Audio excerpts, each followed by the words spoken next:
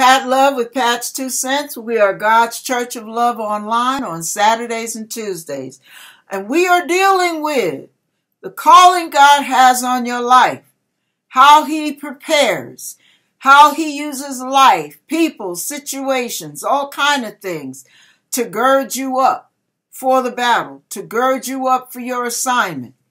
You know, one of the things that I thought of earlier was boot camp. How a lot of us, we think of boot camp as a horrible experience. When you look at the army and the soldiers that are getting ready to go out to battle, they have to go through boot camp before they're enabled to go. And they have to be strengthened, fortified, and their endurance has to be built up. And they have to learn to deny their emotions and do the work that's ahead of them in spite of how they feel.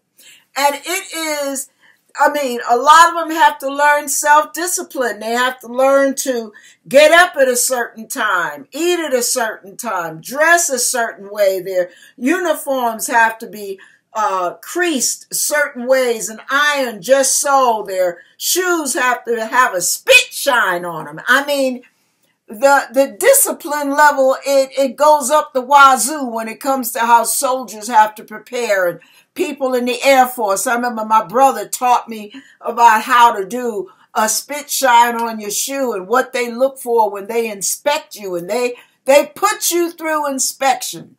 Well, God puts us through inspection on a daily basis. We must introspect. We must check ourselves out and keep ourselves in line with God's ways in order for us to be meat for the master's use, in order for us to be worthy of his hire. So, for those of you who know you have a calling on your life, for those of you who know that God's hand is on you, you know God wants to use you. Some of you have chickened out, but you're still here. And if you're still here, I want you to do this with me. This is a true test. Do this with me. Follow what I do right now. Breathe out. Breathe in. If you did that and you're still here, you're not dead and gone, guess what? God's hand is still on you. He hasn't given up on you if you have not given up on yourself. Now, the scripture says it's not by power nor by might. That means it's not by your ability, it's not your big skills that's going to get things done, but by my spirit, saith the Lord.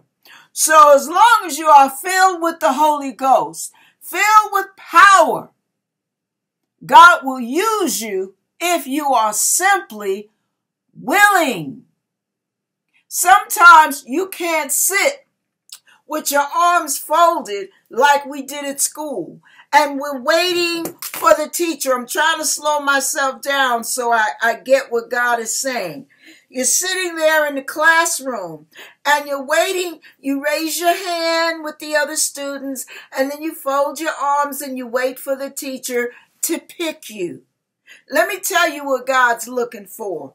You may raise your hand, but then get your behind up off that chair and say what you got to say. Don't wait to be picked. Say what you got to say. Move forward. Be bold. Be courageous. Because, listen, there are many people that are still waiting on God to say, do this, and then do that, and then do the other. But you look at Isaiah chapter 6. What happened with Isaiah chapter 6? What did God do? Let's go to that right now. Just to let you know, it ain't about just being picked. It's about being willing. If there's an ability and a calling on your life and you know you can handle certain things and nobody else is available to do it, but you see a need and you don't do anything because nobody called your name. Listen to what he says. This is Isaiah chapter 6. And let's fast forward. He sits there. King Uzziah died. A lot of times people or things have to die in our lives for God to get our attention. Okay. Then after he died, that's when Isaiah saw the Lord. He was high and lifted up. Moving right along, the angels cried one another, holy, holy, holy. And then he said, the post on verse 4, I'm trying to go fast on this part. The post of the door moved at the voice of him that cried, and the house was filled with smoke. Smoke is the presence of God, basically. Then said I, woe is me, for I am undone. Here comes the sorrow, the godly sorrow, the recognition of one's need for God, the recognition that one is not worthy. Listen, woe is me, because I am a man of unclean lips, and I dwell in the midst of a people of unclean lips. How many of you spend your day cussing and fussing, fuming and fighting? Unclean lips, gossiping, backbiting. All right. For mine eyes have seen the King, the Lord of hosts. Verse 6. Then flew one of the seraphims, an angel, unto me, having a live coal in his hand, which he had taken with the tongs from off the altar, and he laid it upon my mouth, and said, Lo, this hath touched thy lips. Thine iniquity is taken away, and thy sin is purged. Now, here comes forgiveness. Here comes forgiveness, right? Now it begins. Verse 8. Also I heard the voice of the Lord saying, whom shall I send? And who will go for us? Then I said, Isaiah didn't sit there waiting to see what he was going to say. Who are you going to send, Lord? Who are you going to send? Angels? Who's going? Who's going? I don't see anybody. Who's going? No. Isaiah was bold. He said, here am I, Lord. I got to say it the way I got to make sure I quote it correctly. Then said I, here am I, send me. And guess what he said to Isaiah? Go and tell this people. Now listen, I'm going to stop there, because what I'm trying to express is God is looking for willing vessels, vessels that are willing to live for him, vessels that are willing to die for him. That means die to yourself. And vessels that are willing to serve him in any way, shape, or form. Now, you will find that the beginning of your walk with the Lord is oftentimes similar to boot camp. Boot camp is a hard thing to deal with. That is the hardest, in my opinion, the hardest part of your walk. Because the whole time you're going through boot camp, you're trying to get to know this God that you know nothing about. And you're sitting there saying, what do I do? Oh my goodness, this is hard. Listen, boot camp is a short, intensive, rigorous course of training. It's grueling. Listen, it deals with new recruits with strict discipline. Now, let me say this. The stricter you follow the rules at the beginning, the deeper and the stronger your relationship with God toward the end. God is faithful. He who diligently seeks him will find him. God is not going to remain invisible forever, but part of your boot camp is the seeking. And part of the seeking is the disappointment of not getting to know him one-on-one just yet. Because God is not only dealing with you and your flesh, he's dealing with the fact that you have to build up endurance. You have to build up a determination. You have to build an inner discipline. Do whatever it takes to get to know God. Do whatever it takes. Go through whatever you have to go through to be touched by God, to reach him and get a hold of him. All of that is part of it because he needs leaders. He wants leaders to serve him, not followers. Followers in the Old Testament, when you look at Israel, what did God tell the men of Gideon? When Gideon was picking the army, God said, gather all the people together that will serve me for war. And they met at the brook, and God only wanted 300 out of all those tens of thousands of people. The first group, he said, if you're afraid, go home. See, God doesn't want somebody that's going to be there 1 minute and then the next minute they're going to turn tail and run. They have to be processed a little more before they're ready to serve.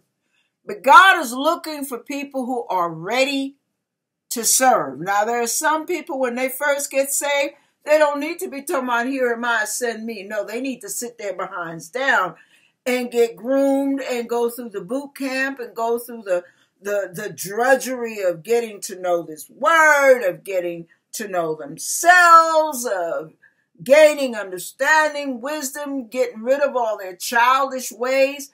All of this is processed, y'all. God processes us on an individual basis. He doesn't look at one any better than he looks at another. The bottom line is, as long as we're all staying in his presence, we're in good hands. And God is faithful to complete in us what he has begun in us. He's faithful. Even when we're not, he's faithful. Even when we give him half our best, he still gives us all of his best because that's his nature. That's the nature of his agape love. Now, what I want to say about all that is God wants us to be mindful of why we were placed on this earth. One of the first things we get to know when we get saved is that we start becoming aware that we're here for a purpose. It's a mind-boggling thing, but all of a sudden a sense of purpose starts to enter us over time. And we realize we were not an oops by our mother. We were not a mistake, a happenstance. God ordained for us to be born. God had a reason for us, for me and for you to be here. Now, I'm going to read because I want you to be aware of what God is saying to us. We're going to go to Titus. This is something that we have to be very careful of as we're getting groomed. These are the things that God shows us as we go. Now, let's go to chapter 15. Unto the pure, all things are pure. Unto them that are defiled and unbelieving is nothing pure, but even their mind, check this out, and their conscience is defiled. So here's how you can take your temperature if you're trying to get into a position to serve God. We have to constantly check ourselves, inspect ourselves, compare ourselves to the Word of God. If you are making excuses for your fleshly weaknesses, if everybody else is to blame, if you rationalize, well, God understands I'm weak, God understands I'm hurting, God understands I'm lonely, God understands I'm horny, God understands I'm, whatever your case is, okay. Listen, yeah, God understands, but he doesn't excuse. So if you want to be a true servant of God, he wants to see that effort.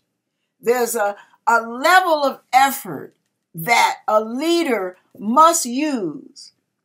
We must fine-tune our conscience. You know how we fine-tune our conscience? We fine-tune our conscience by reading the word.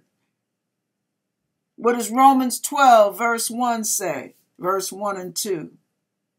I beseech you, therefore, brethren, by the mercies of God, that you present your bodies a living sacrifice, holy and acceptable unto God, which is your reasonable service. And be not conformed to this world, but be ye transformed by the renewing of your mind.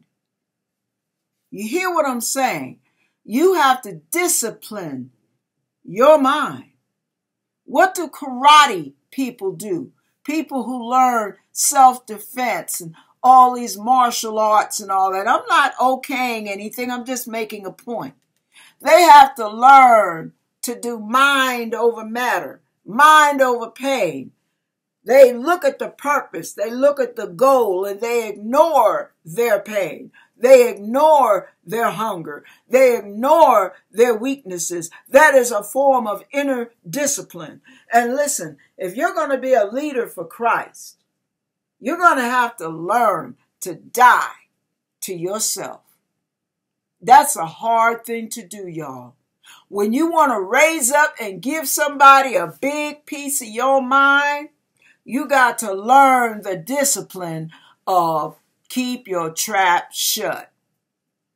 You've got to learn the discipline of pray, don't cuss. You got to learn the discipline of being swift to hear and slow to speak. Why? Because most of us have foot and mouth disease. And see, the more you mess up, the more you can, not necessarily, but you can slow down your own progress. You're going to make progress quickly, moderately, or slowly. You're the one that determines by how diligently you seek him, how diligently you study that word, how much you squeeze the world and its ways out of your own. There are things in character we must lean on. We must watch how Jesus did everything. He is our role model. Why do you think that he came to the earth? Not only to die, but to live as a role model. So we have to watch how he handled friction. We have to watch how he handled the lies, the false accusations. We have to watch how he handled disrespect. We have to watch how he handled backbiting. There's a whole lot of stuff he dealt with. A whole lot that we could never hold up under. But listen, he did all that without committing one single solitary sin. So if you want a role model, Abraham is good, Moses is good, that's nice. Peter and John, you want to associate yourself with them, that's nice. But the role model of role models is Jesus Christ. You want to see what a real leader does? God, when he sent Jesus, when Jesus came down to this earth and he became a man and started his ministry, you never once saw Jesus Christ lord over God's heritage. And we see pastors, leaders, and prophets doing it all the time. They lord over God's heritage. You see choir members lording over God's heritage. See, how do you handle conflict? Do you hold grudges? Do you wish that somebody wouldn't ring your phone because you don't want to deal with them? Baby, you better get that straight between you and God. That is not allowed in a leader. There is not one person in our online church, God's Church of Love, not one person in the churches I've been to that I don't want to be around because I don't like them. No, I can't allow myself that. See, when you know you're having issues with anybody, you better ask God to give you the love. As Black Eyed Peas say, where is the love? Yeah, you better ask God, Lord, where is the love? Because I ain't feeling it right now. You can't have aught against your brother and think you're going to pray over that aught. You can't ignore their phone calls. You can't ignore their cries. You can't stop praying for them because they got on your nerves, because they sinned one time too many and you ain't having it. Well, baby, nobody made you the standard. Jesus is the standard. No human being is. Only Jesus. See, those are the areas of leadership that we have to fine tune ourselves. You see a piano player and he tunes up the keys and he hits a note and it's like bang, and then he hits the tuning fork and the tuning fork might be a little higher, dang, and he's got to bring everything to where it's right there in the perfect spot, the perfect tone. You have to live your life in such a way where daily, every minute, every second of every hour, you are determined to fine-tune your attitude, fine-tune your heart, fine-tune your mind, fine-tune your actions, fine-tune your words, everything. Fine-tune the love you're supposed to have for your brothers and sisters in Christ.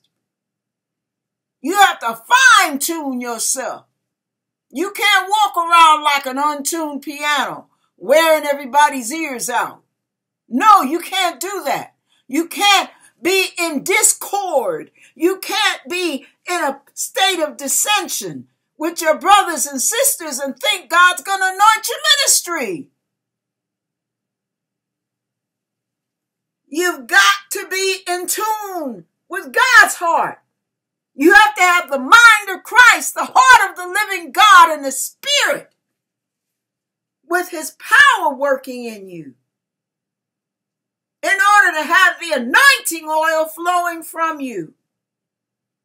If you have aught against anybody, baby, you better clear that up quick. You better hurry up and clear it. If you can't understand somebody, go to God and get the understanding. Ask him, Lord, help me understand. Brother Appleseed really works my last nerve. What is it about them that drives me up the wall? Is it them, or is it me, or is it both? Help me understand. You have to go to God. When you are fine-tuning yourself, you don't go around a whole bunch of folks. You go to God. Because he's the only one that has the right note. He's the only one that can keep you on the right key. Keep you at the right level. He can raise you up so that you're not living flat. He can humble you down so you're not living too sharp. See, notes go sharp. You can sing the key of C or any note. If I sing la, and I want that to be fine-tuned, I might be singing flat and it'd be la, or sharp, la. See, so you have to make sure that you fine-tune your life with God. Because other than that, you're living in a state of dissonance, discord with everyone, including God. Because if you're at odds with your brothers or sisters, baby, you're at odds with God. If you think your brother or sister has odd against you, you better go to them, or else you're not doing it God's way. Don't avoid it. 9 times out of 10, you're imagining things. The devil lied to you and you're going for the okie doke. So all of this is part of being a leader. How you handle people, how you handle yourself, how you correct yourself, how you receive correction. Do you humble yourself, or do you rise up and give them a piece of your mind? Open your mouth wide and let them have it, baby. Out of both sides of your mouth. How do you handle friction? How do you handle confrontation? For the sake of reconciling and understanding, or for the sake of letting them feel guilty because they hurt your feelings? What is the purpose for everything you do? That's the fine tuning. Lord, check my motive. There are things you never hear me talk about in this church. I don't sit here and ask people to give money and give a monthly offering, give a weekly offering. I don't bug people about tithing and offerings and giving, it shall be given to you, pressed down, shaken together, running over. Why? I don't trust my motive, so I keep my mouth shut and let God handle that part of it. If they don't, they don't. That's between them and God. But God still takes care of me. So I'm not depending on my mouth or my manipulation to get things done. Do you hear what I'm saying? I'm not using my manipulation to get people to do things, to take me somewhere, get people to offer to do something. I don't use that. See, manipulation is another form of witchcraft. You got to be careful. A lot of people, when they get into leadership, that's what they lean on. Manipulation. They lord over God's heritage. They intimidate. They lay guilt trips. They plant little seeds and thoughts in your mind, hoping that you will operate the way they plan for you to operate by what they just said. Yeah. See, when you trust God, you don't have to lean on any of those little tactics that our flesh tends to use. You don't have to do that when you really trust God. And if you're having a problem trusting God, guess what? Lord, I'm really having a problem believing in you right now. I mean, I believe you, but I'm having a hard time trusting you with this. I'm having a hard time trusting you with that. I'm having a hard time believing that you're going to come through. Lord, help thou mine unbelief. See, all of this walk with the Lord, all of this being groomed for leadership, being groomed for service, all of this, God uses life to hone you, baby. So you must take that life and take every minute, every moment, every feeling, every thought, every offense, every fear, and give it back to God. He's your source. He's the one that can heal your heart. He's the one that can take your head if it's screwed on backwards and screw it back in place again. He's the one who can balance out your walk and lift you up on your leaning side. He can strengthen you on your weak side, strengthen you on the inner man. He can open your eyes and make you see something you never saw before. He can introduce you to you. And you'll be like, I never realized I was like that. Help me, Lord. Then your prayers are more focused. They're more aimed at the target, and things get done more quickly because now you're not operating only in spirit, but you're operating in truth. Leadership. Do you want to be a leader? Do you feel the call of God on your life? Well, guess what, baby? It's boot camp time. Let's get on it. As I said in that other video, let's get busy. God bless you.